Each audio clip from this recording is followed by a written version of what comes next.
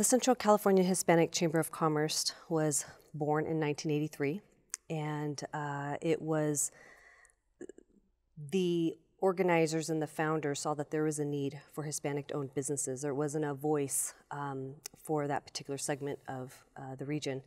So they started their Chamber of Commerce, and here we are today, still around. And really what our chamber does is we want to stimulate, obviously, economic growth for the region.